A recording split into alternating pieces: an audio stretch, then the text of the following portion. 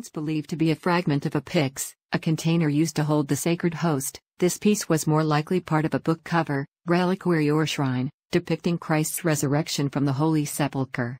The other items in this sketch have yet to come to light, although interestingly a small figure in the collection of the Burrell Collection, London, possibly originated from the same workshop, if not the same piece.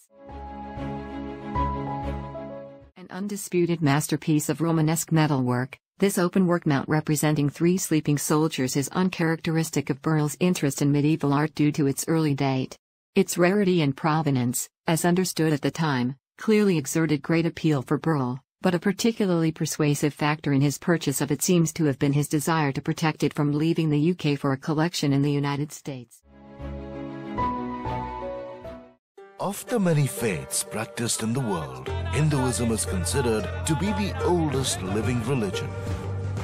In India, it has endured for thousands of years and has dotted the landscape with innumerable temples. But there is one that towers atop the hills of southern India as one of the most visited Hindu religious sites anywhere on the planet. This is some unique place. You feel like you are very attached to God. Now National Geographic takes you on a panoramic tour to lay open the working of the sanctum.